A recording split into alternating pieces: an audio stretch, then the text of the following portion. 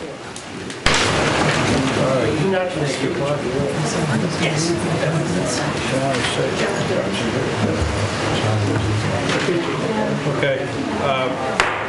We're going to call the meeting to order, please. Pledge allegiance. Darryl, you want to lead it? Pledge allegiance to the flag of the United States of America and to the republic for which it stands, one nation, under God, indivisible, with liberty and justice for all.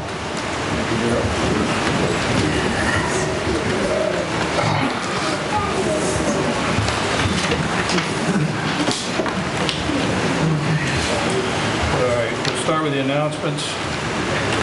The regular meeting, Select Board will meet at 6 p.m. on May 11, 2009, and Tuesday, May 26th at 2009. Work review sessions will be prior to that at 5 o'clock, prior to the regular meeting. All the meetings will be held at Town Hall unless otherwise posted. Weather observations for the month of March are available in the Town Hall.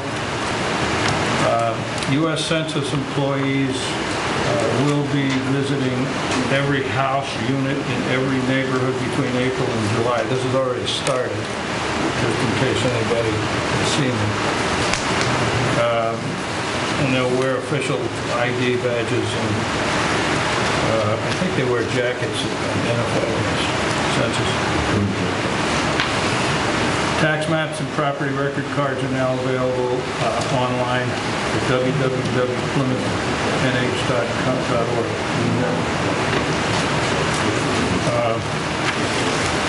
Approval of the minutes for April 7th and April 13th. Do I have a motion for April 7th? So moved. Second? Second. Moved and seconded to approve the minutes. April 7th. All those in favor? Aye. Opposed? Minutes are approved. April 13th. Do we have a motion? April 13th. The work session minutes as well as, let's do the work session first. A motion to approve the April 13th work session minutes. So moved. Second? Second. Moved and seconded to approve the work session minutes of April 13th. All those in favor? Aye.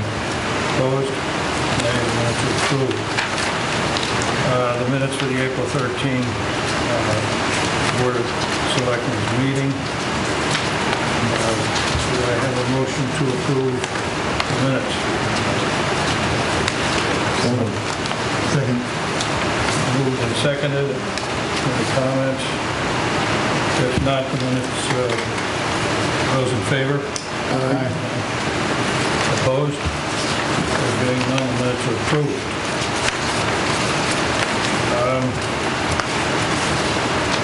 So I'm going to move right from agenda review to appointments. Let's see, we have first Officer First Class Derek Newcomb to Sergeant. Where's Derek Newcomb? Greetings. Hey, sir. How are you? Good. Steve? Good evening. How are you? I think I have Derek's appointment in front of you. I just got a little bit to tell you about Derek, about his performance. I'd just like to read to the board and the public. Prior to joining the Plymouth Police Department, Derek received a BA in Criminal Justice from Nichols College. While at Nichols, Derek maintained a 3.2 GPA within his degree. That wasn't an overall GPA. While preparing for a career in law enforcement, Derek had the opportunity to participate in an internship with the National Police Department where he earned a very favorable recommendation. In May of 2006, Derek was hired at the Plymouth Police Department, and in November of that year, he graduated third in his class of 81 recruits from the police academy.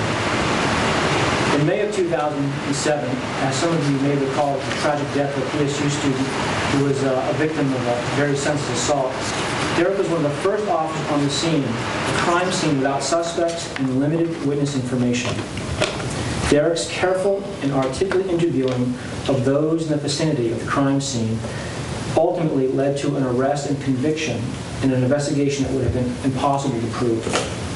Derek maintained adjunct status at the police academy and is routinely requested to return to help train new police recruits in defensive tactics, and he has recently completed a first-line supervisor's program at the academy. Derek is married. He and his wife, Kelly, I think, closed on a home in Ashland today. Welcome to the mortgage world. They have a 4-year-old daughter named Bella, who I think is here. Yes, she is. 6 months ago, I came to this board to recommend that Derek be assigned the position of supervising officer, an assignment reserved for the grooming and evaluation for consideration of promotion to the rank of sergeant. Although this may seem like a fast track with Derek, Derek's education, training, performance, and commitment to the profession are all indicative to the leadership qualities we are looking for at the Plymouth Police Department. It is with great confidence that today that I report that Derek has successfully completed this evaluation period, and in light of that, I recommend his promotion to the rank of police sergeant. And before you, I have that appointment. You have the appointment, You just need to go. I move that we accept the promotion of Derek Newcomb to sergeant. Second. Those in favor? Aye. Opposed? None? Congratulations. Thank you very much.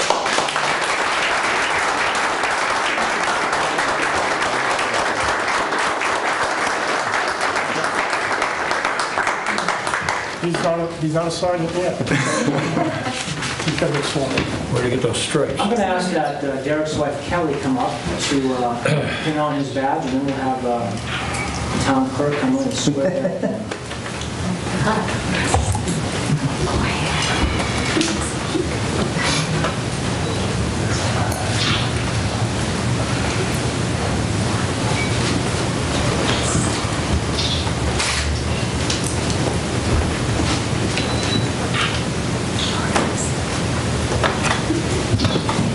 Get your vest on, Derek.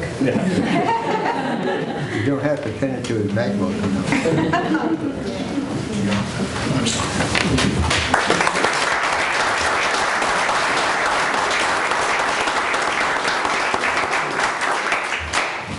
Okay, Derek, could you raise your right hand and repeat after me?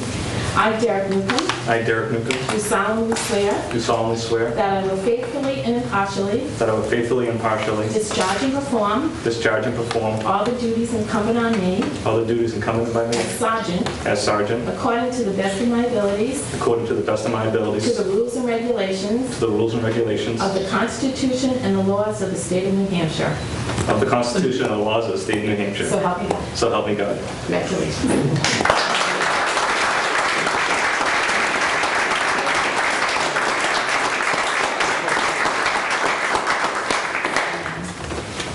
Next, we have Stephen K. Herson, PSU part-time police officer. Is the chief here? There he is. Good evening, everyone. I'd like to present Mr. Stephen Herson of Whitefield, New Hampshire. Steve is a retired New Hampshire State Trooper. He retired in January. That was long enough break for him, and he would like to keep his hands in the profession. I think something that Steve will bring both to the university and to the community as a whole is he's been very committed to the youth in his community for a very long time. He's worked with varsity athletes at the high school, and Steve wants to share a little bit more about that with you. He's certainly welcome to. We'll use Steve as a part-time police officer, and he's going to make a lot of incumbent officers happy because he wants to work midnight shift. So I'd like to present Mr. Stephen Herson. How are you? Worked with kids in high school, JV soccer coach for the last 3 years. I got volunteered for that when I didn't have one. I'm also an assistant varsity coach. I work with baseball team, both varsity and JV. Indoor softball team, varsity and JV. Wife wants me to go back to work. One winter in Whitefield will do that as a retiree. Yeah, especially when she's a slightly too, so. Well, welcome aboard. You have to take a vote. Make a motion that We appoint Mr. Henderson to the PSU part-time police officer. To the part-time police officer. Second. Second. Those in favor? Aye. Very good. You're appointed. Congratulations. Welcome aboard. Good luck.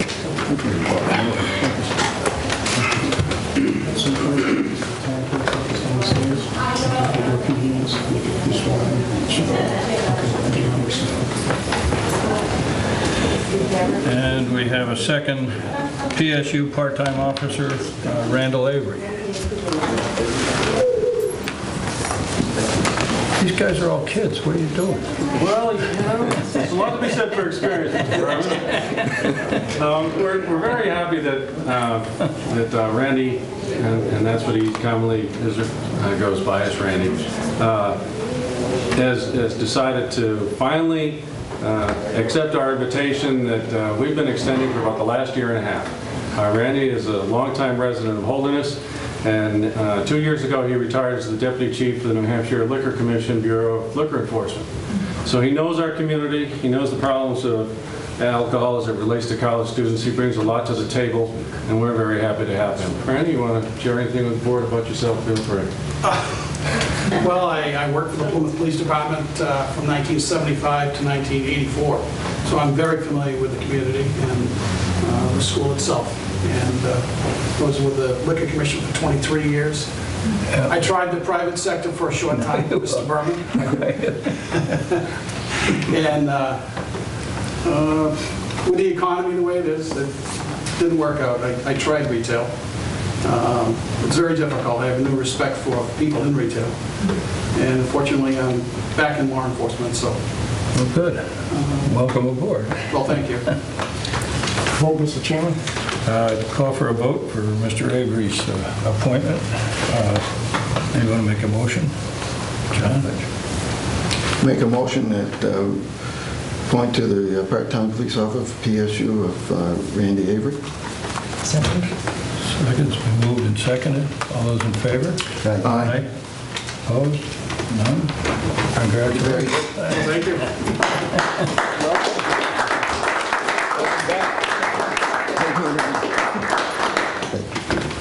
I'd like to thank the board for all the appointments. Obviously, we've put them to good use for the spring fling that starts Friday night. That's right. I thought we got to jump on it this weekend.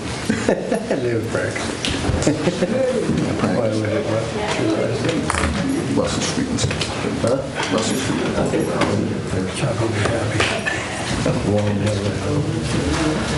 All right, we're going to have a little update on the,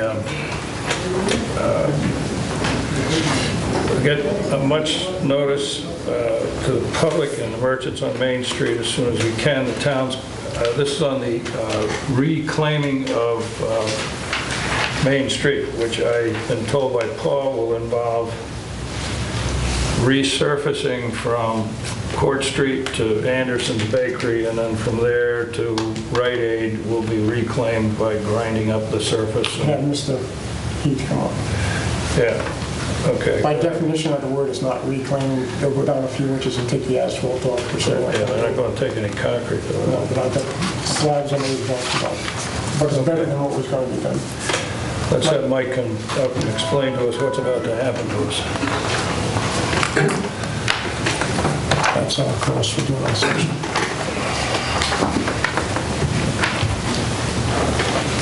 Michael, how are you? Charlie, I wish we could reclaim it, but we can't. And we're going down 1 inch with the coal grind. I'd like to update the board on what I found out today. They plan to start the project first week of June. And it will be, at the most, a 3-day event. The first 2 days will be coal cleaning, and the third day will be the overlay. I'd like to express to the board that there will be inconvenience to people on that part of Main Street as far as parking. I suspect that many times you won't be able to park there. And there's not much we can do about it. Yeah. Who, down where, well, under Demi Chevrolet, down in that little parking lot, can people park down there? Down on the, across the street from the back door of Lucky Dog? Oh, yeah. Quite a little parking. Yes, and Green Street, and then many places on Green Street itself. Just as you go down over the hill, it's a flat. Yeah, there's a lot of parking area down there, which is quite a walk for some people to come up that grade. But there will be inconvenience for the merchants, for the customers, and I don't really see any way around it. But as I said, it's a 3-day event, so they're coming in and getting out as quickly as they can. When's motorcycle week? It's the third week, I believe, Charlie. Yeah, you'll wait. Yeah, we'll have it all done by then. So it'll be the chief of police will be responsible for getting everybody off. Once they claim that as a work zone, they have the right to have vehicles towed at their discretion. And obviously, we're going to work around everybody we can, but there's times when cars will have to go. Oh, yeah. Will we have flagmen or will it be state They're flag? doing the flagging, Pike Industries. So the only thing that'll be involved, if there's anybody who leaves their car there overnight, they start hauling out. So those businesses, will we notify all those businesses that 2 days before to tell the employees? Oh, yeah. Customers to... Yeah, I've already been in contact with many of the merchants, but there wasn't a specific date till today, but I've been giving people a heads up. It's going to be early June. But it's 3 days. 3 days on that section.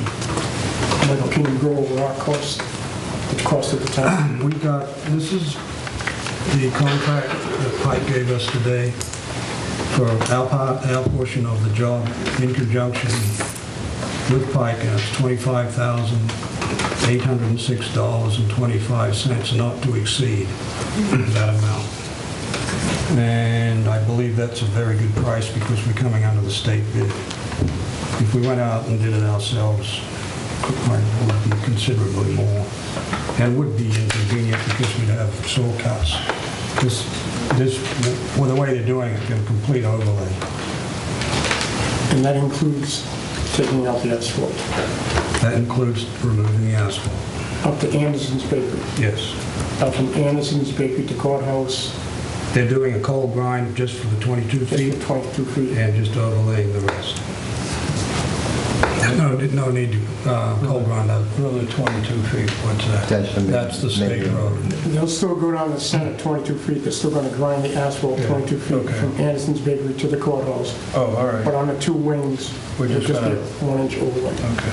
They didn't feel that was necessary to... Because they've already taken out the concrete from Anderson's up. Yeah. So it's, and there'd be nothing on the post office side of the counter. No. Okay, 3 days. It's fairly quick. So I think of the merchants, yeah, they'll just have to figure out the best way they can get their customers in and out.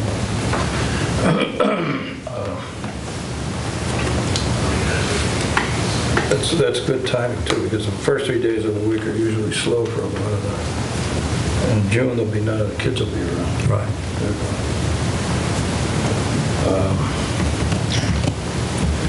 The water department, have they been, The water department had some work they needed to do, replacing some mains, and I believe they've finished that. So they're all set. they replaced mains? Yeah, outside the movie theater, I believe.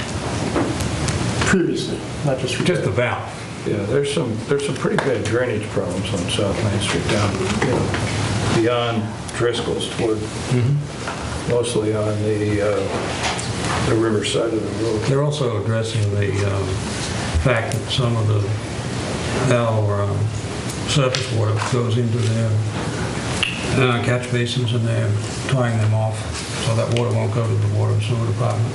But that's going to be reclaimed right up to the curb? Yes.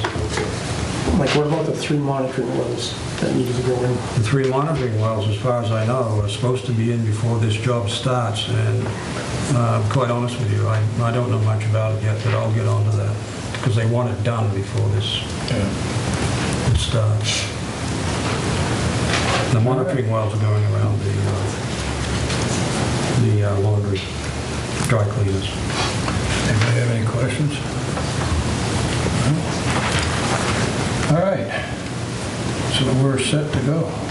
I'm going to be at the Water District meeting tomorrow night. And are they aware that the dates have been set, specific dates? I have spoken with Kevin, and there's going to be further update on if there will be time and funds available to do. I want to do at least 600 feet of the sidewalks, and I haven't got all the information back on that yet. How's that going to be, Pike, or is it going to be somebody else? That'll be subcontracted to whomever you choose. I'm going to have 4 bids. All right. Okay? Thank you, sir.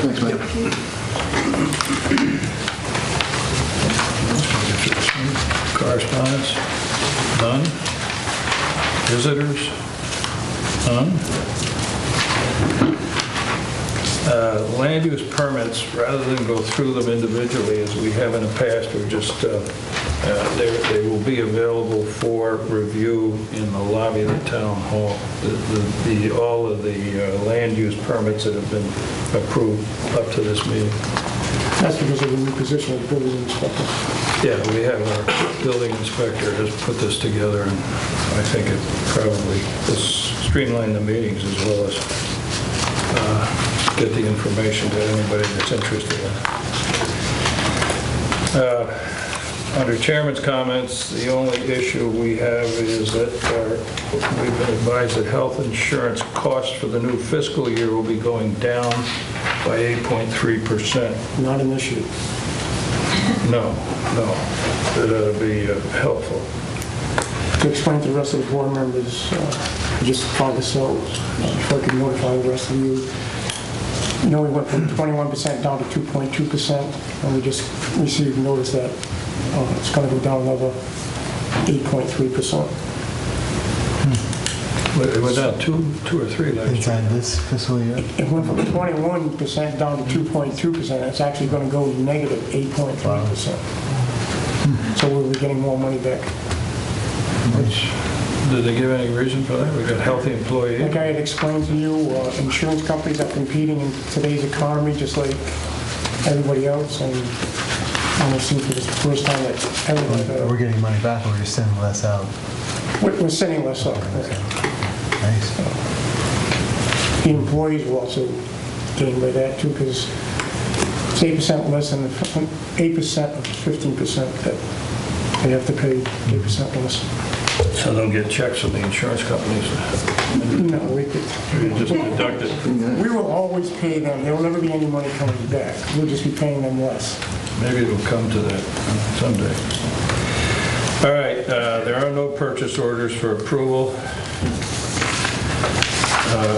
New purchase orders, we have the Police Department, Meredith Ford, $2,564.73 to replace a transmission, flush cooler lines, transmission cooler, transmission fluid. And that has been signed off on, I think.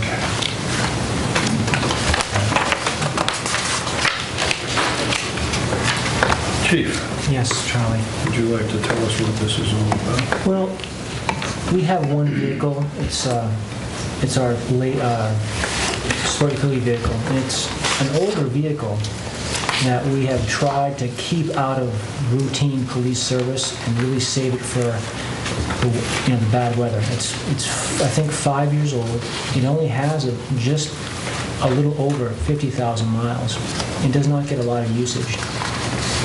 And I'm suspecting that the lack of usage has been our downfall with this car. It wasn't being used a lot, and we've noticed that the car, it had some maintenance issues because of lack of use. It almost sat idle almost all summer long, and got very little use. And recently, we had an officer, we're getting it inspected, and the station said, "Got to take it for a ride," because they hadn't driven it, had to reset some type of a sensor.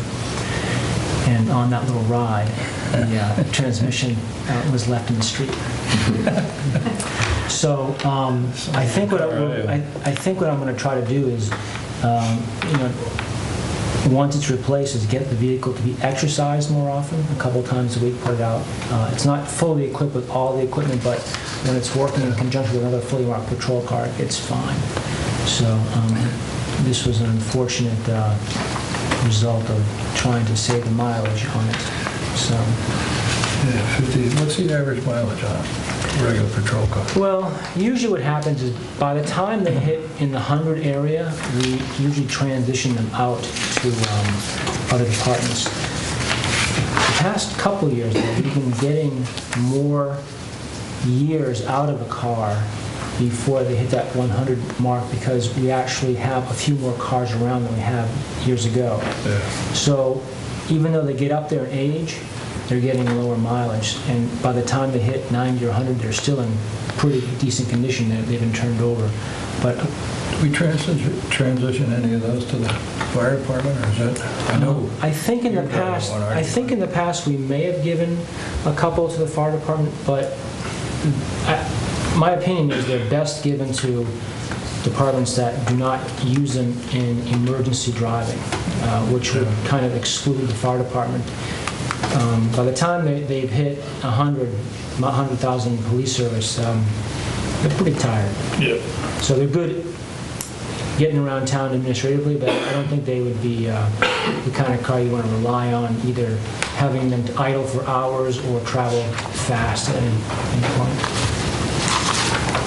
Did we sign off on this? I think it's in there, isn't it? I'll make a motion. It's going to have to take a vote. I'll make a motion that we approve the purchase order for $2,564.73 to Meredith Ford. Second. Motion's been made and seconded. Any comments? Those in favor? Aye. Opposed? $2,564.73. Thank you, sir. You're very welcome. On another note, this weekend is our annual Spring Fling celebration, so I certainly welcome any board member to come out and see what goes on in Plymouth from 10 o'clock at night to 3 o'clock. Daryl already knows. Those are his routine hours of being out anyway. So. But if anyone is interested in coming out and riding around, please give us a call. Randy Avery of that ball, he's coming back to, that was when he was on the Liquor Commission, that was a big event. Yeah, it was. So, all right. Weather, we're hoping for rain, because weather always has an impact. So the more rain we have, the quieter night we'll have. So hope to see you out there. All right. Thank you, sir. Committee reports.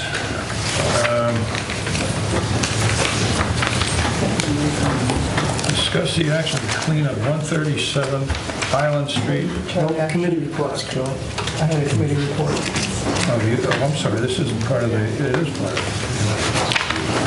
Yes, Valerie. Actually, a couple of them. I did go to the North Country Council meeting on April 14th. It was a very brief business meeting followed by an extensive presentation about the North Country Council Brownfield program and what it can do for us in conjunction with DES, but it was primarily focused on a shut-down mill up in Groveton. Also went to the Campus Community Council meeting on April 21st. And again, the big news there was Spring Fling coming up this weekend. And finally, I went to a meeting of the Plymouth area merchants, which are now working in conjunction with Main Street, it seems. And just to let you know, we're going to be seeing decals in the windows of participating businesses, which will eventually be leading to some kind of discounts or some kind of deals for shop local customers. They're trying to basically promote local business, and this is what they've come up with to do it. So. I just had heard or read an article on one of the best ways to help your local economy or help the economy in your area is to is to do as much as you can, spend as much as your money that you can in local business. And it's in doing your banking through community banks. So try to keep as much local as you can, and it really helps everybody in the community. This group is really, I think they're working together. They're coming up with some pretty innovative ideas about how they can improve business downtown, and not just downtown, but throughout Plymouth. This is just the first phase of it. I think we're probably going to see more of it. They're working with Main Street on it. They are. They're working, at least Main Street is helping them with web links and some of the, those kinds of things.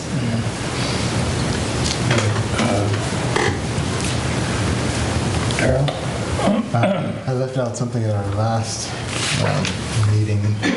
One of my previous meetings was at drug court, Friends of the Drug Court, which is a group of judges and community social workers who are trying to advocate for the drug court that's happening in Laconia or Lebanon. Grafton County. Grafton County Drug Court. Just a really creative way to help keep the numbers at the jail down. It helps to balance the expansion of the jail with alternative programs. So this Friends of the Drug Court program was looking for just local people who would be interested in being part of this whole thing. I think Marsha, you're the point person in the area, so Marsha Lawrence. And then outside of that, Ms. Scarborough and I also attended the Selectmen Institute, part of the local government center this weekend.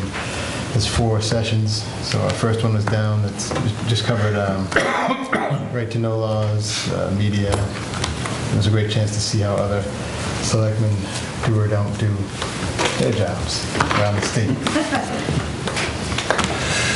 I have nothing. I spent the better part of 2 weeks in Connecticut at my brother-in-law passed away, so I was kind of indisposed for the 2-week period. I missed the Water District meeting. I have nothing. John? The planning board has nothing. Okay. That being it, we can go on to other business.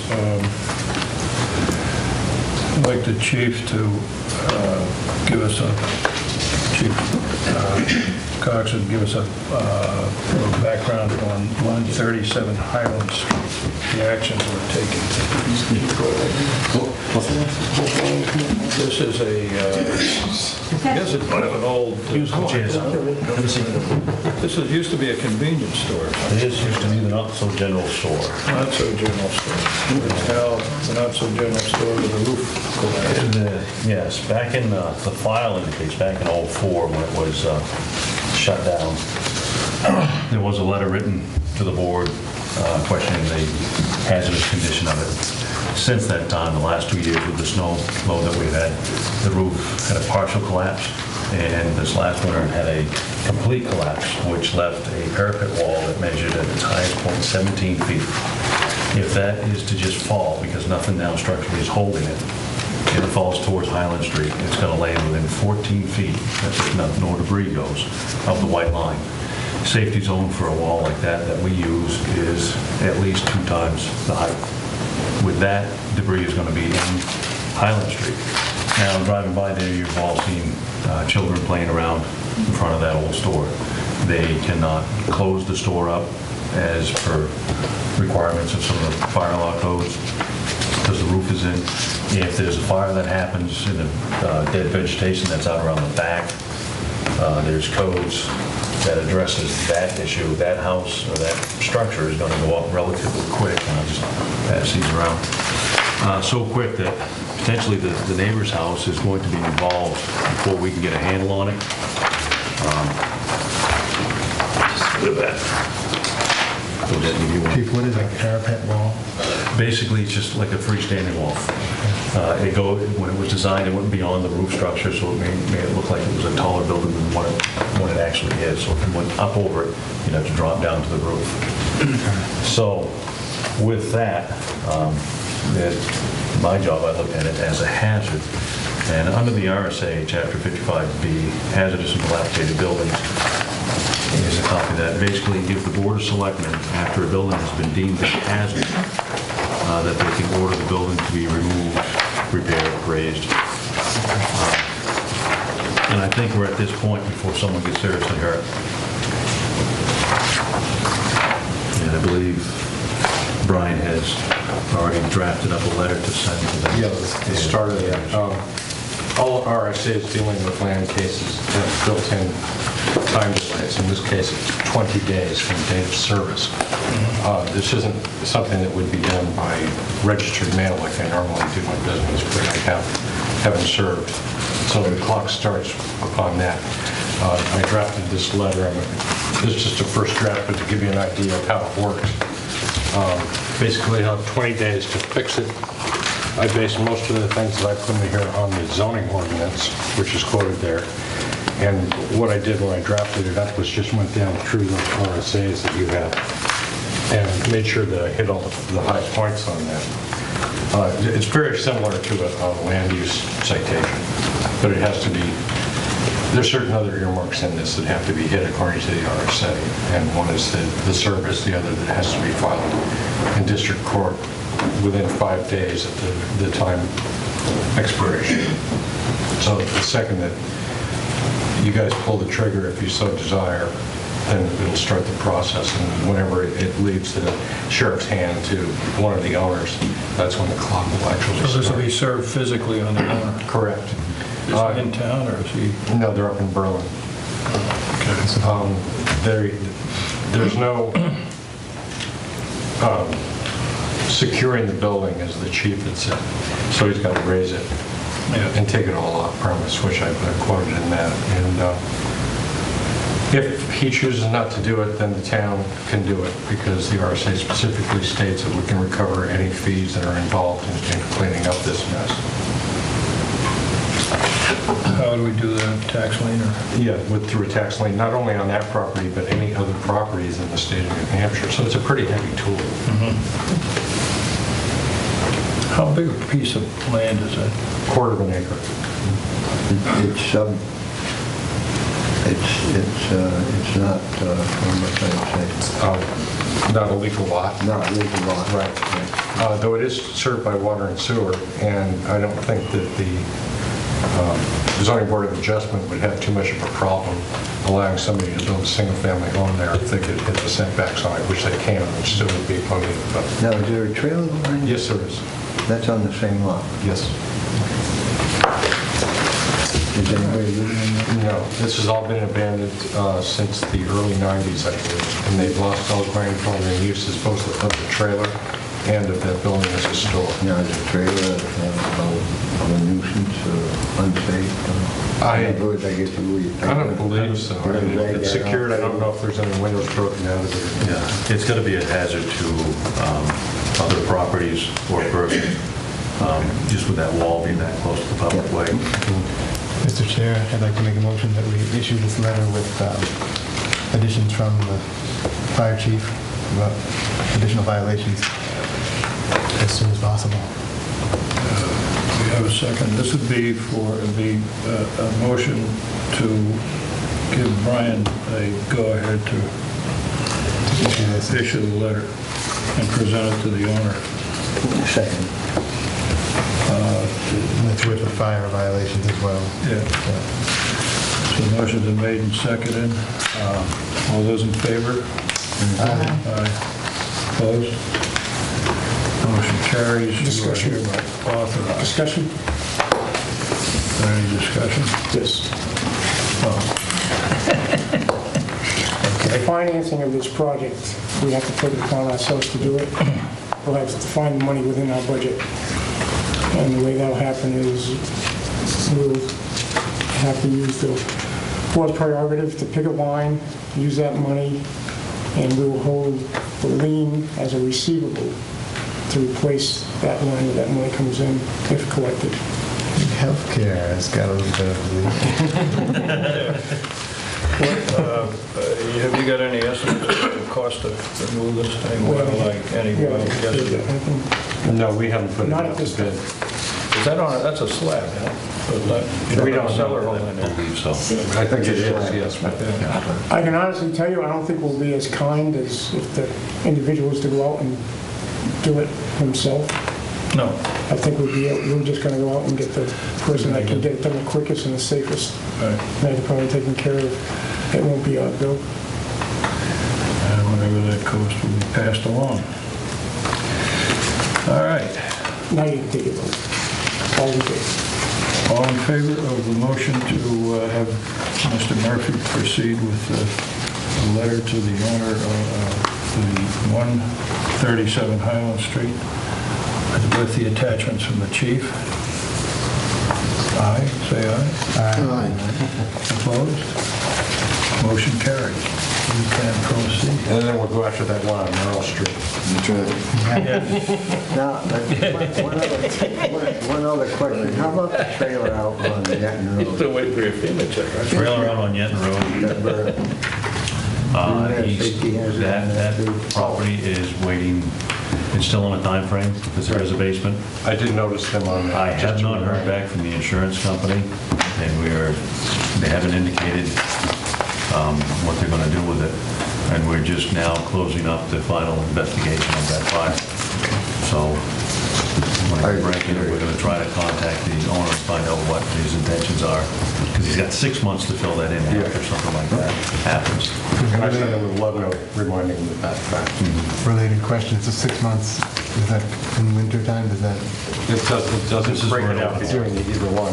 For the purposes of this order, and I did put the date in there, it was March 1st, 2008, which was Now, the first of the big on that trailer, it's that close to the brook. Can they crush that trailer into the basement? If it's been damaged because of a fire, he's going to have a cleanup company come take care of it. The insurance companies usually take care of it. I don't even know if his insurance company has been notified yet. But like I said, we just closed on that. I haven't seen anybody, no more questions has come up. So we're going to make contact with him a little later on. Okay, thank you, gentlemen. Thank you, Mr. Chairman. This is one of my pet projects. It's mine. It's yours. No, use it. We had a discussion that started in Town Hall. I went in one day and I started to talk. Well, we got a letter from Interlake's property management. And I think they send a letter every year when they send in their inventory forms. And the thing that hit me in this letter was that these forms are due the 15th of April. And by the 19th or 20th of May, they're obsolete and basically useless. These are required by statute, and however, the town does have the option to discontinue them. So I had a discussion with the town planner and the building inspector and a couple of the girls in the office, and they pretty much agreed that back and forth, they really didn't, there wasn't any economic advantage to the town to continue doing this. And I think you said Kate went to a meeting with administrators, and they asked who in the room was still using them, and we were the only ones. Well, actually, after that meeting, we went to another one, it was Department of Revenue. Last Wednesday, we were the only ones in the room. That's still used them. Nobody uses them. So we, at our work session, we discussed this, and the decision, which we'll formalize tonight, is to discontinue the inventory forms effective immediately. Because, or not to. So with that, does anyone have any comments they'd like to make? This will apply to starting next year, right? Right. Yeah, this year is. I guess Brian, Kate, and Miriam all receive their information out from other sources other than the inventory forms, and I also check with our assessor. How much money did late fees bring in? We have a sense of that. It goes from $25 to $50, depending on the amount. Yeah, I mean, what's it cost us? Has anybody ever tried to figure out the total cost of labor? It's weeks of labor, and then there's a mailing fee, and I believe it's like $3,500 each set. We have to do them when they come in. We have to go through them again. store them. So there's a while to get them out, there's a while to get them in, retrieve the information off of them, and file them away. Is it 3,500 that go out? I believe so. Kate had commented that there is currently a requirement if somebody wants to file for an abatement for the current year, they have to have filed this inventory form for the previous year. So something's going to have, there's going to have to be a workaround on that, or else there'd be no, unless we just say everybody can file for an abatement. If we abolish it, wouldn't that no longer apply? Right. So there's nothing to prevent there's nothing people to prevent you from filing. applying for an abatement. One thing that Val's alluding to, the fact that we have saved ourselves money once in a while. If somebody forgot to turn in an inventory form Yeah. and they filed for an abatement, Yeah, we can deny the abatement. That would no longer apply, but I'm not too sure how many people would. The inventory form would be the key to applying for an abatement or not. Which? No, I don't have a problem with it. No, I think it's a good idea. I just have one quick, and Kate says that was something that we could look into, finding another method around that. Yeah. That seemed to be the only one positive thing out of it. Are these all homes only?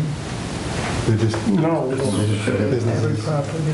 And the guys that really complain about it are the property management companies at student rentals. I've done them for all of mine, but I mean, it's just, the point that came through to me was, 6 weeks after they're due, they're obsolete because the kids go home. And they well, don't. the other biggest thing that we have to it, I forgot to mention this, that we can't guarantee accuracy and the truth Right. has been put on those forms. Yeah, if you have 4 kids in a 3-room apartment, he's not going to tell you. We have no way outside of spending more time than sending somebody out, either the assessor or building inspector, the code enforcement, to see if what they put on the form is really true. And we're the only town that was still using them. Not the only town. We are definitely in a minority now. I know we didn't want to put our hands on it. I move that we cease and desist on this document. Inventory forms. Second? Second. It's been moved and seconded. Those in favor? Aye. Opposed? The inventory forms are complete.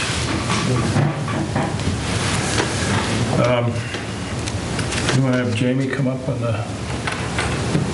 ball? Yes. Okay. Jamie here? A discussion of the dynamic DNS for the PB cam emergency messaging. Where'd Jamie go? Oh, there he James is. coming up because we All right, passed the here he third. comes. He's got his little bitty computer there. Yes. So, what we're talking about here is getting a dynamic DNS for PBCam. What that means is basically any computer that's on the internet has an IP address. That's a series of numbers that identifies that computer on the internet.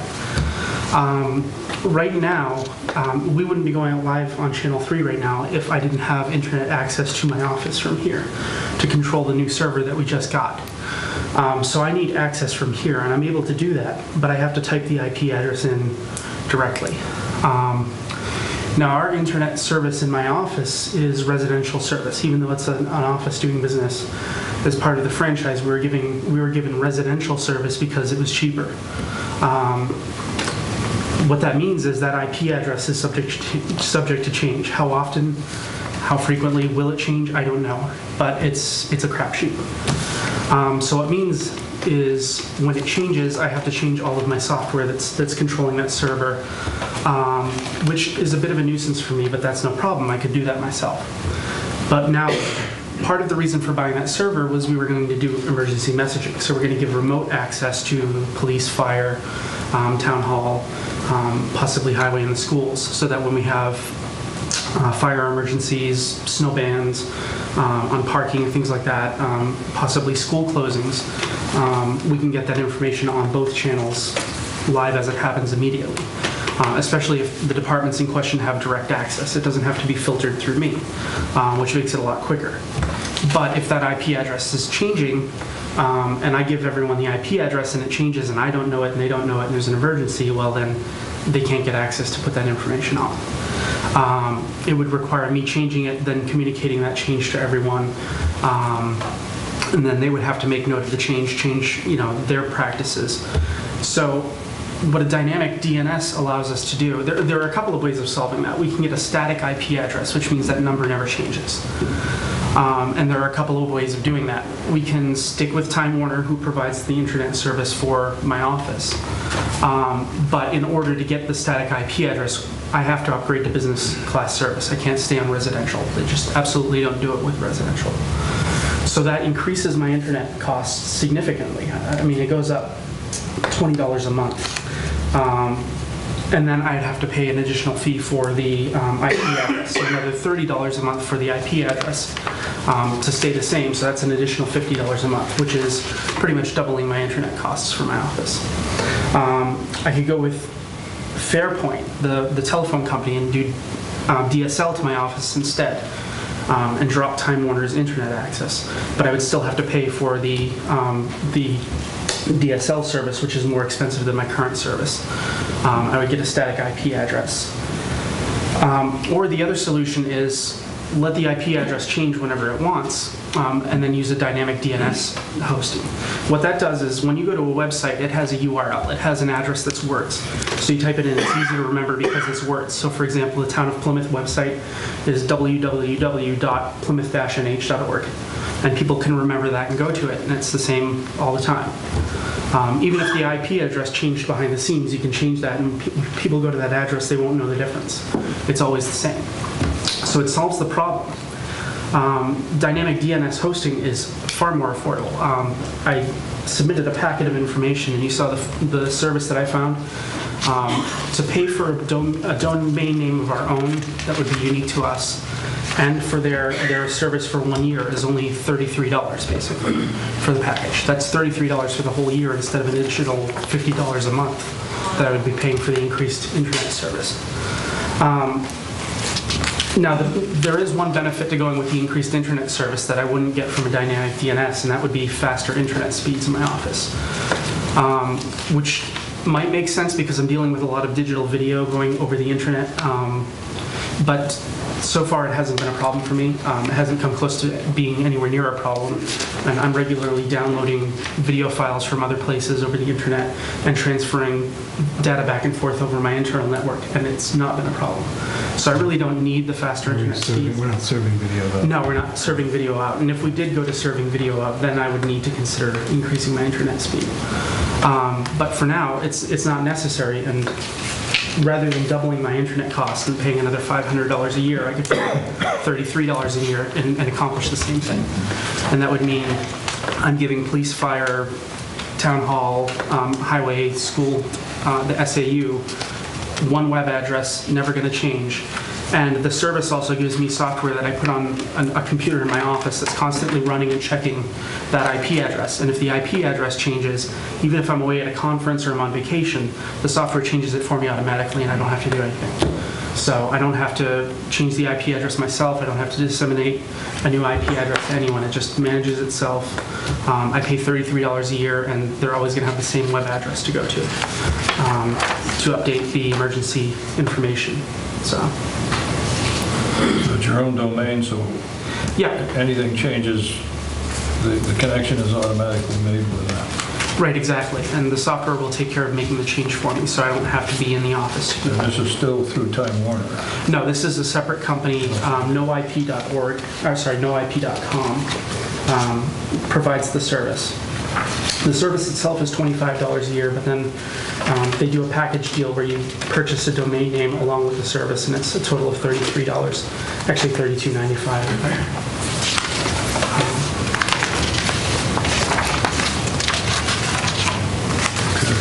Do you have any information, any references as to how reliable the service is? Like, I know, people with Time Warner and Fairpoint, there's been problems with internet access on and off. Right. I've done some looking around on the internet, and I didn't find any complaints about NoIP.com. So, it came up recommended on a number of sites as far as one of these services. I did some searches of forums to find out what services offer this kind of, what places offer this kind of service. And no IP came up as a recommended service frequently, so that was one of the things that led me to find them. And the address, you keep it pretty quiet, it would just be... Yeah, it would just be internal, so it wouldn't be something that would be publicly known. We need a motion to... I move that we accept the, or approve expenditure of the no IP option for dynamic DNS hosting of a domain that can help run our PBCam emergency messaging. Second that? Motion's been made and seconded. Any further discussion? Yeah, so the total amount for the year would be? Basically, it would be my usual internet costs, and they're already padded a little just in case things go up, so it really wouldn't change what I budgeted for internet, because it's only $33 a year, so there's really almost no impact on my budget. Any questions? All those in favor? Aye. Opposed? Okay, Jamie, you have your DNS PBCam emergency message. Thank you very much. The dynamic tool. Let's see, Mr. Keefe, explain to us what happened on Route 3. I'm guessing not every one of you have decided to walk through this parking lot and experience what it looks like, so I thought I'd give you a little video. Has everybody done that? We have been through. Yeah? Okay. 30 years ago. 30 years ago. It's changed, Sean. It's changed. But this is just like a dozen slides just to kind of walk you through my little slideshow trip myself. And I started on Main Street to give us a little bit of a view of approaching the parking lot. And I apologize, this is headed north. I apologize for the bug splatters on the windshield. So you can tell spring has arrived here in New Hampshire. And I did this just over. The good news from my perspective is it's a very high visibility when you see where the new entryway is located from both the north and south direction, which is, I won't bother, but you can kind of see the road cut right there. When did they put the entryway in? Was that just done? Just last week. Yep. We had to get state permits before we could do that. This is just an example. This is the shuttle stop that's there now, if you can see that, and that's one of our signs as we're trying to make sure we encourage students not to walk on Route 3, and I'll talk about that in a minute. This is the new pathway that we constructed. This is from the southwest corner of the parking lot. It runs on Plymouth State property around behind the Armory and connects right up to the front of the Langdon Woods Residence Hall, and it's lighted for safety at night. I put this in there because I had a question when we first were going to look at this. I said, what's going to stop students from cutting up through the Armory? That's going to stop students from cutting up. This is not a amenable spot for cutting up there. It's a gully and then that very steep riprap and a fence. So that I thought that was nice to know that that's there. This is the cut-in, the new cut-in as you're looking north again over the bridge. And this is where the new shuttle stop is. Paul, I'm sorry you can't see that very well, can you? I'm used to looking at them. This is a view with the shuttle, and I thought that was important because it's a quite generous spot. There's a lot of distance there. The shuttle is nowhere as close to the road, and the students are well back. And I went last night, actually, because Sunday night, and I'll tell you a little bit about the demographics of this parking lot. This, again, it's temporary. August of 2010, we have to give it back and restore it to the condition we found it in. And it's for underclassmen. And that's important because these are the students who used to park, as you know, down where the ice arena is going to go. Those are essentially first-year students and second-year students. And what I always tell parents when they come to orientation and they're fighting with their kids over whether they should bring a car or not, and I always tell them that you can walk anywhere on the campus of Plymouth State University faster than you can go get your car and drive there. And so the good news is these remote lots allow for students who need a car for jobs or to get home on the weekends, but you are not going to go over and grab it for just a little casual joyride because it's not an easy thing to do. And that's worked out very well for us. Yeah, you really increased the distance. Well, this Well, on just Route 3. yeah, and the good news is that walking on Route 3 is not a shortcut to anything. If you're trying to get to the campus, and what I saw last night, which is again a heavy load, is and the shuttle runs every 20 minutes on Sundays as it does during the weekdays, and the students were filled that little shuttle stop. They were all waiting because they know they can't really walk where they want to go, or they'll be on their way and the shuttle will pass them and they'll say, why didn't I wait for the shuttle? So that's good news. This gives you a little sense. We put up the fence and some jersey barriers to make sure cars didn't get close to the community gardens. And you'll see here that this being the furthest north side of the lot, you can see, even though it was filled, those are the empty spots. And there's also a large area to this side of the garden that people will be able to park at. And of course, there's never more than a few cars there, but there's way more parking than necessary for them. So it isn't going to interfere at all. Matter of fact, it actually improved the entrance for them. This is a view of the path from behind Langdon Woods. I'm sorry, this is the view from, yeah, that's right. And here's the other direction of it. So you can see it cuts right up into the edge of Langdon Woods. And then we have a path that runs behind the building and another path that runs in front and cuts up into the student apartment complex. So it's a pretty direct route. You can't really see this, but there's the flag of the Armory. If you've never been back there, there's a very nice natural pond back there that's loaded with peepers right now, and it runs behind the Armory. So that gives you a little video representation. You're going to destroy that path once that temporary parking? Yeah, we have to restore it to the condition we found it. That's the lease agreement. So anything we did very little. If you've seen any of the emails or letters from Miriam, you'll probably know that I think we had a max of 40 cubic yards of material just to level any low hole kind of thing. It's a very hard packed area because it's been, as you all have watched over the years, filled and developed to parking lot status from previous enterprises. So that's pretty much the nature of the lot and the way it's structured. I also brought for you, we've already updated, of course, our maps. There's one other important thing. This is the shuttle route and maps, which you're welcome to have. Just as an added safety precaution, the shuttle loop actually gets on to 93 at exit 25, gets off at exit 26, loops around and comes back, so that the shuttle is never stopped on Route 3 going north. It always is coming south and just pulls right in.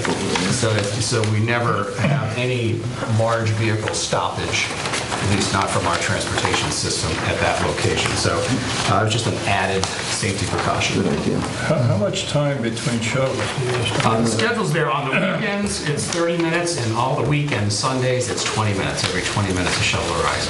And that's the maximum, to be honest with you. They usually are in advance of that schedule, but they allow, like a bus schedule, you want to allow for the worst case scenario. So in general, my timing of it is it's usually no more than 15 minutes. Now, did you put a culvert in, or was there a culvert where you cut into that lot? You didn't have to. No, there really isn't any water issues. We had the state and everyone, safety committee, everybody signed off on it. But there was an interesting thing because we actually had a historical review by the state because there was some consideration that this might have been an Indian site at some point in its history. And of course, we didn't really alter the site. We just filled a few more holes. So what Indian relics may have been there, I think, are long since gone from previous excavations. But what's the capacity of this lot compared to the one you're coming off? It's virtually identical. It's about 372 spots. What is the average length of time that car will be sitting there? Well, that's a good question. It's a good segue because when I mentioned that underclassmen park there, again, they don't usually they usually sit completely idle for the whole week, and they tend to be used on weekends unless someone has a job. We do run the shuttle on the weekends to Walmart, so students don't even need a car to get to Walmart. But there would certainly be some shopping trips and things of that sort. But in general, if you watch those lots, from Sunday to Friday, the cars are sitting there. As a matter of fact, our bigger issue is if we have a big snowstorm, getting students to move their cars so we can plow the lots. That's always our greater struggle in the wintertime. But now, do you have any kind of a monitoring system in regards to leakage of gasoline and oil and stuff like that? You mean in terms of spillage and whatnot? Well, if the car's sitting there for 2 or 3 weeks, could very well be leaking some stuff. Yeah, Pretty well, close to the wells. I would imagine it's like any lot, that it's going to be passerbys, and it's obviously heavily patrolled by university police and maintained by... I know that was a great concern for Walmart, a great concern for Lowe's. Yeah. And they only sat there maybe 20 or 30 minutes. Oh, right, yeah. We'll certainly continue to be vigilant, and if anybody sees anything that appears to be an issue, we think we have everything well in hand. And again, it's for essentially a year and a few months, and then the ice arena, believe it or not, will be open fall of 2010. And all that parking will be, the parking is all restored and expanded. You will be expanding that to pick up these cars up here? Yes. Yeah, matter of fact, I double-checked that we're going to be, obviously some of the parking that's there now will be taken up by the footprint of the building, and then the physical plant vehicles are being moved, and some expansion of the parking down behind. You'll be going back behind the physical building? Yeah, cutting into some of those fields and whatnot. Wow. Which has a few people who play on those fields a little concerned, but price of progress, I guess. Right. I don't want to tell you more than you want to know, but I'm happy to tell you anything you like. So what'd you say? When's the arena then? Fall of 2010 it opens.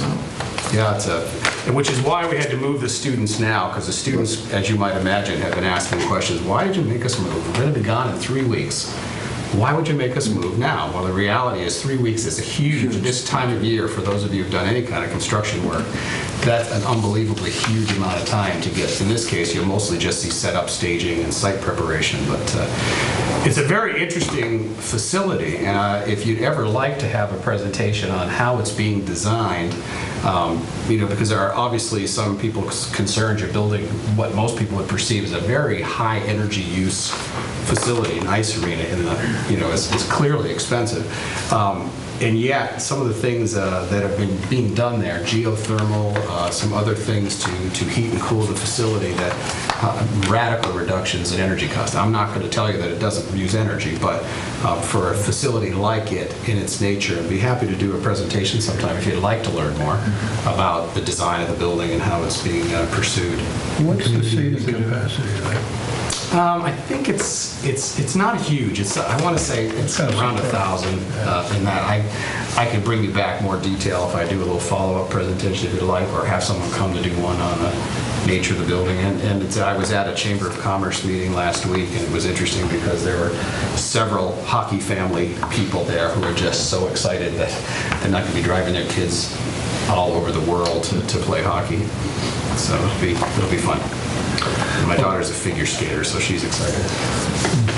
So that facility will be available for that sort of thing, community? Yeah, as a matter of fact, its whole principle is as a regional center, and it is what we call an auxiliary enterprise, which means it's a self-funded operation. So it will be no tax dollars, nothing, anything goes to that other than student fees and revenues that it generates through its usage. So it's being designed and built as serving this region, certainly university students and whatnot, and they're paying the lion's share of it through their fees.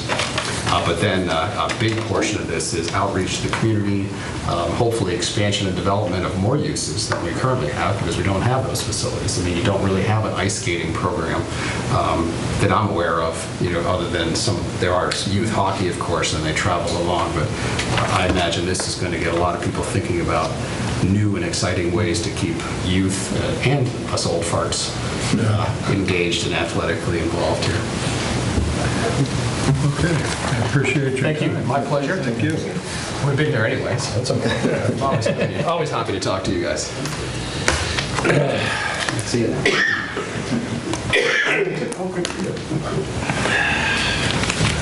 Mr. Heath, I'm going to talk about the highway plow truck.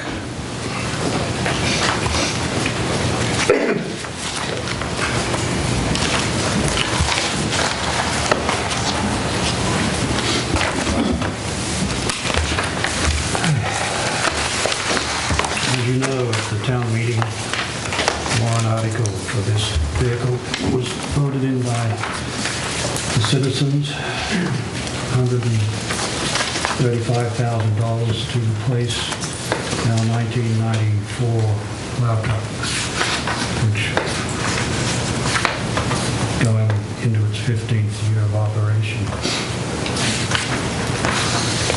have 4 bids or quotes from 4 different international dealers. Replace our international truck with another international. And I'll read you the amounts that were submitted. Liberty International in Manchester came in $133,747. We Fix Trucks in Littleton, $135,625. DePrazio, down there in Manchester, $136,455. And I got a 4th quote from an international dealer in Maine, which is $157,785. Liberty International is the lesser cost, and that includes, everybody got an 11-page spec sheet, which I supplied them, so everybody bid on the same apples, you might say, no surprises. And the costs include the warranty. I got an extended warranty for the truck of 42,000 miles or 84 months, and that includes the whole vehicle, body, chassis, engine, basically everything except the plow and the sander body. I would like to say to the board that we've got a new style sander. It's what they call an airflow body. It does away with regular sander that you see in trucks. It is incorporated into the shell of the body itself, so that truck can be used for any type of work needed at any specific time where we don't have to take the sander out of it. We just close a piece of steel down and it becomes a regular dump truck. So drop it in the back or it drops? The sand comes out? The sand comes out in front of the drive wheels, which is an added safety feature of the truck, and we plan to use that truck on our more dangerous situations. We can get the truck for approximately $6,000 cheaper if the board wishes to trade in the 94. I would ask the board that we keep it. The $6,000 in today's monies on a vehicle is not a lot of money, and that would give us a backup vehicle in case of breakdown, and also it would allow us 3 vehicles in the winter to remove snow. I don't include that in Main Street, but in the side streets. So I ask you that I'd be allowed to keep it. If not, the price comes down to about $129,218. What's the 133 includes a 6K. What would be the cost of bringing the older truck up into reasonable service? Oh, John, I really can't tell you, but I would say probably $10,000 to $12,000. There's a lot of rust in it. So if we keep it, instead of $135,000, we'll be talking $150,000. No, the total amount for the truck is $133,747. Right. If you take the trade out, it's $129,000. Right, but if you keep that truck and you spend $12,000 to renovate it. But I don't really want to really renovate it to that extent. I'd just like to keep it as a standby vehicle. Okay. Mostly hauling snow and sand and stuff like that. Well, yeah, how many miles does it go? It's over 100,000. I'm not sure. Is it diesel or gas? Diesel. That's not that much. The engine will outlast the rest of that. Sure. What goes on is the bodies. Yeah. All right, do we have a motion to, do we have a bid? No, I just wanted to explain to you where I'm at, and when I come before you I'll write up the PO. I just wanted to tell you where I'm at so I can actually get something in the pipeline for an order, because we won't get the truck for 3 to 4 months. So Right. The standard procedure is to order it Wait till he comes up probably with a mid-May, PO. end of May, Yeah. so that we get it around September. We'll vote on the PO after the issue. Which one would you suggest? I'd like to go with Liberty. Obviously, it's the cheaper quote, and everybody's got the same spec sheet, so everything's on board as being the same. Where did you buy that last one? Where did you buy the last At one? Liberty. We dealt with Liberty, and they've given us good service. So- And that's a state bid too, by the way. We came out of the state bid. You will vote on this one. You got a purchase order coming before you in May. And then we start ordering their vehicles for the new fiscal year. Make a copy of that and just throw it on one of the boxes down there, the specs that we Sure. Yeah. Do you want the spec sheet from just the one, or do you want? The one that we sent out. Yeah. Okay. Yep. And probably a copy of the results from all of them. Right? Okay. I don't understand why the guy in Maine's up there, maybe he's trying to get money back from New Hampshire I taxpayers. was going to say taxes. What was the name of the company from Maine? Morrison and Sylvester, they're in Auburn. I figure tolls and gas can be worth 20 grand.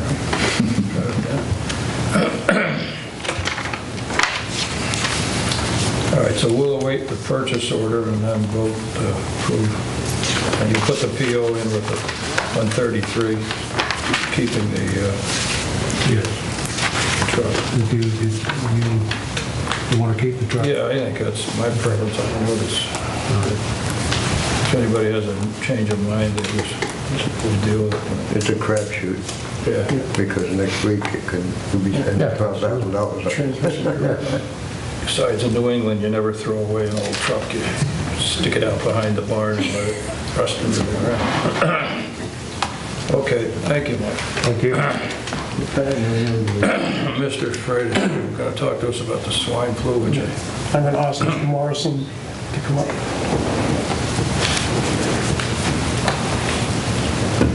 Good evening.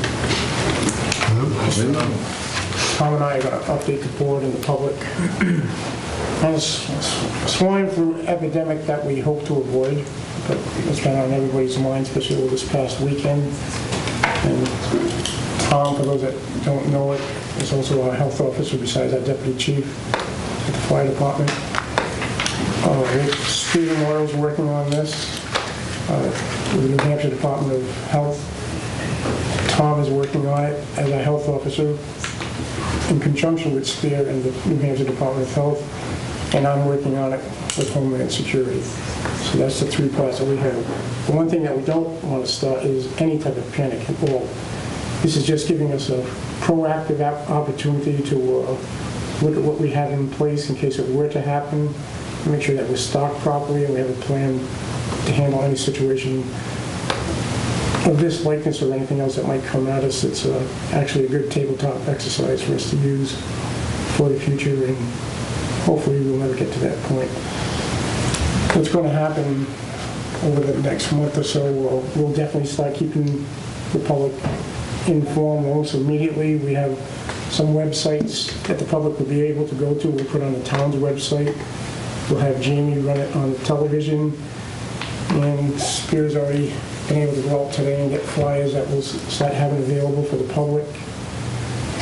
And we're just asking people to use precaution as you would do with any type of flu, and the three simple things are washing your hands, covering your cough and your sneeze, and avoid close contact, because it's still felt that this disease is being carried through human contact. Getting caught, being in a crowded place where somebody's coughing, sneezing, it's still being debated on whether it's been brought over from Mexico on airplanes and stuff like that. But the only states right now that's had any cases are Mexico, California, Texas, Kansas, and New York as of this morning. And Had Tom talking his part of it. Sure. Thank you, Paul. Here's the fact sheet that we are distributing to the public. Like Paul said, through the website, and we'll have it available. In fact, there's some at the back table tonight. It's available at the fire station. And that comes from DHHS's website, Department of Health and Human Services. There's a ton of information on their site, as well as CDC's site and Spear Hospital's site. We had a conference call with the state today about it. The communications has been real good with them. They have conference calls with the emergency managers coming up, health officers, the hospitals, and they're setting one up with schools and university school nurses and whatnot.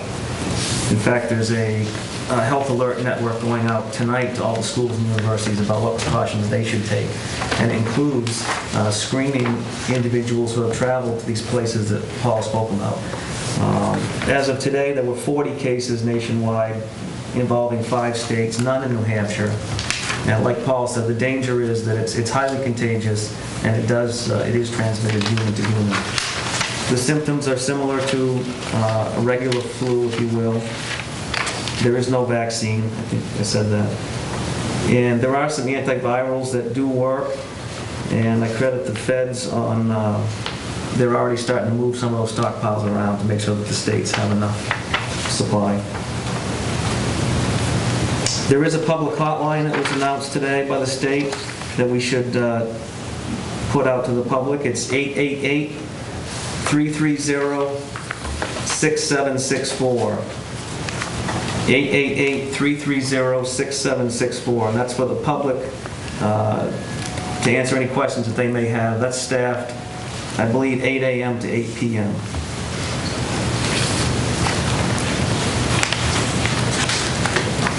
That's all I have on that.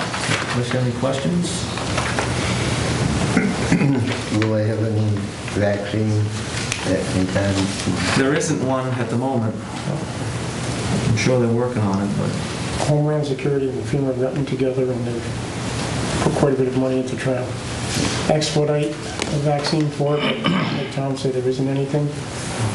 But like Tom also mentioned, this is the quickest that I've seen Homeland Security move on this type of an event. I think they've that is in addition to the regular vaccine, flu vaccine everybody should get in the fall. Well, there isn't one right now, but if there was, I expect it would be in addition to, yeah. Okay. The best they can do right now is handle it the same way they handled it before. Does the university have a program to check their boots? We'll also be in touch with, Tammy Hill has a good program over at the university, and all the entities that we usually use for any, town-wide, statewide, national emergency, we keep within our emergency management loop. And it involves Spear, ourselves, and the university. That health alert network from the state went out to the universities and the schools today about how to screen students that have traveled to these places before they're allowed back into class. So that should be taking place. Tim? Just, this whole concept, obviously Plymouth State is an integral element of the emergency response team for this whole region, or approach to this whole region. And the good news is we've been talking, we all of us in this room and others have been talking about these kinds of flus for some time in anticipation of these sorts of things. The one question I had is I know that what they're distributing is the Tamiflu primarily, I believe, that the feds are sending around. I just wanted to, maybe Tom, you can speak to it or somebody else can, just to let people know that that's not something you take prophylactically. You don't take it in anticipation of getting it. Right. You actually have to begin to have symptoms before you take it. Right, it has to be prescribed. Yeah, so I say that because a lot of people are thinking, oh, just run out and get that and start taking it. And it's not that kind of approach to the flu. Right. It's a derivative of Tamiflu, one of the antivirals that's being used. And they're saying that's only good for the first 24 hours that you have it. After that, you might as well just ride it out. Some of the other things that are being written is that some of the deaths and the other things you hear about tend to be in countries that don't have the same kind of healthcare systems and other support systems that we do. So as horrific as it is, this is not of that kind of magnitude that we should be too alarmed. I think Paul said the same thing. No panics are necessary here. This isn't like when we first came into these kind of practices with Asian flu and all those threats that were out there. It should never be at that magnitude. And the best thing that you can do right now is keep yourself as healthy as you can so that your immune system is up there. And if you've got a simple cold, take care of it right away. Don't go to work and How does pass it Homeland on to Security, others. what's Homeland Security, what's that aspect of this? Is there any? How it enters the country, how it gets distributed, how Homeland Security and FEMA are basically one and the same. Okay. So you've already had meetings as a FEMA person? Yep, and Homeland Security. But they have Homeland Security and the Department of Homeland Security and FEMA have combined into one department. They still keep the two names like Northrop Grumman, but they work hand in hand. Okay. So, but what happens is when people hear Homeland Security, they think of terrorism and stuff like that, but they're a lot more than just handling terrorism.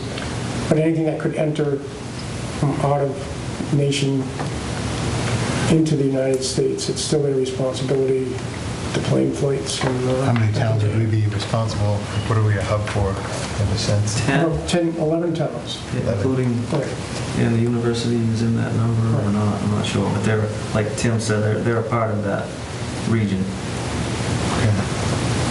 What Homeland Security allows us to do, Carol, if it gets to epidemic proportions and everything, they're already to release those kind of dollars that would be needed for the National Guard to kick in and start using their services. And like Tom said, and I was going to get back to you on that, John, this isn't something that we can do anything about ahead of time as far as giving a vaccine to anybody. It's, but we have to have it in place on how to take care of the mass amount of people that come down with the disease, and where will they be bedded, what it will take to get supplies, how many weeks does it take for a turnaround from an elderly person to get the flu and to get over it, and where we house these people at that time. How long is the period of flu? Do they know yet? It's approximately 7 to 10 days. Really no Some of the young kids are bouncing back in 4 or 5 days. Some of the kids are bouncing back in 4 or 5 days. Different populations, elderly respond to it differently. I was just thinking of the air. Yeah. So it'll be our job to make sure that we have, number one, the manpower, the supplies to maintain a populated area that might have to be quarantined, and have enough food, water, medical supplies, not just for the flu, everything else that it takes to sustain a small population for 1 to 2 weeks. Well, they're watching. I mean, if there is an outbreak, we'll know about it pretty early. Right. It hasn't gotten into New England yet, as far as we know. And it's not going to hit us by the thousands, so. I think New York is the closest. That just showed up recently. Yeah. It's a crew of kids that were on vacation. They travel. Yeah. Not that anything is good about the swine flu, but like I said, we haven't had a serious threat. Now, the Asian flu peaked us, and then it started to die off, and then you see interest started to die off. You don't see us really practice with this type of event anymore, and it's time for a good practice. Hopefully that's all this will amount to, is a good exercise of our public health networks and response capabilities. With all the hospitals aware of it, there'll be an early response if something turns up. Yeah, they had a conference call with the state today, all the hospitals, earlier in the day. And in fact, they have a press release that they put on their website tonight. Jeremy Memorial's been well ahead of the curve on this, and they've been in contact since early last week. I understand that Triple E is starting to crank up again. Yeah, I was going to mention that while we're on the subject of public health. We've contracted with Dragon Mosquito again to monitor for Triple E and West Nile virus. So if people see their vehicles and personnel around town, probably starting in the next month or so, that's what they're up to, trapping and testing mosquitoes. And the university and the school district are a part of that. Financially, we split it 3 ways, for those that might not know the cost of that surveillance. There's a chance that we might save some money this year. I found out today they've never had a positive test in June. So the state, for example, in their budget cuts, has stopped testing in June. So when I spoke with the owner of Dragon Mosquito today, she thought that might be prudent for us to skip June and just go from July through. About the first or second frost is about as far as they go. So. What's the carrier? Was it mosquitoes, did you say? Yeah, biting on infected birds. And Is there anything on ticks? Is there any program or anything like that? Because I noticed that there's a tremendous increase in the people that are being affected by Lyme disease. Yeah, there's a lot of information on that DHHS website about it. I know, the veterinarians put out a lot of information on it too. But you're right, that occurrence is on the increase too, Lyme disease. Something sometimes somebody should speak about how to prevent it and so forth. Yeah. We do distribute that fact sheet about this time of year through the community access channel. It's a similar information sheet to the one I just passed out. So. Like I said, John, these things peak and then they die off. Swine flu's been around quite a while, but it just affects swine, and now it's somehow been able to make the jump to humans. That'll be the headline, not Triple E this spring. This is going to be the headline. But the good thing is, when we're practicing for one of these, we don't practice 100 different ways for 100 different types of scenarios. Many of the things that we practice are, if not all, overlapping to one extent. That's all right. Thank you. That was good. Thank you. You're welcome. Public comment. Anyone have anything to say? Frank? I have a public question. In this Route 3 overlay upgrade, fix up the bumps and all that, are we going to do anything about that little sinkhole at Chase Street intersection there, Main Street, when the water and sewer went in to do some work a while back on a water pipe leak? Whatever they did, they didn't do it something, and so now the area is sinking down, the sidewalk's sinking down. And Is that right at the top of the... Right at the top, right at the sidewalk on Main Street. Yeah. Frank, I believe that's what, I think Mike keeps including that in the survey that he's doing for the sidewalks. Okay. I didn't know if they were just focusing on South Main Street, but this is a particular problem. And when it first occurred, because I think it was one of the main water lines rusted and it broke and they had to come in and dig it all up, the water started to flow down Chase Street itself,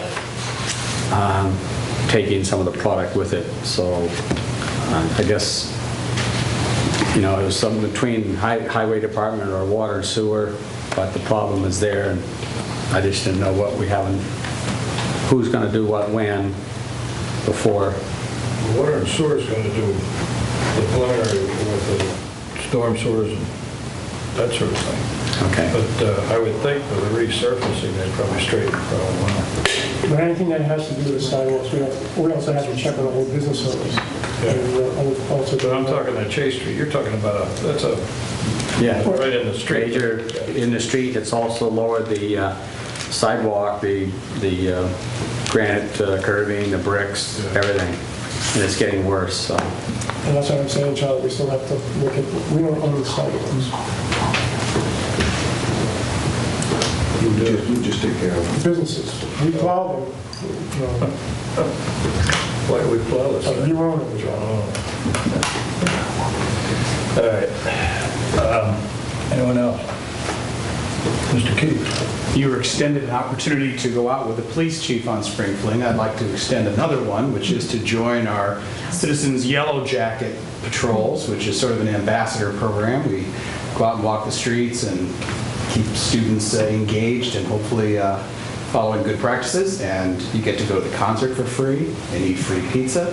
So if you're interested in doing that, just let me know, and we'll issue you a yellow jacket and give you your assignments and your neighborhood area, and love to have you. Thank you. Okay. Not all of you can do it. And as you're all leaping to your feet to volunteer. Anyone else? Okay, we will now go into non-public. Non-public. RSA 91-A:3, Roman numeral 2, A and C, personnel. So moved. Val? Say poll. Aye. Aye. Will there be any announcements at the end of the non-public session? Is that anticipated?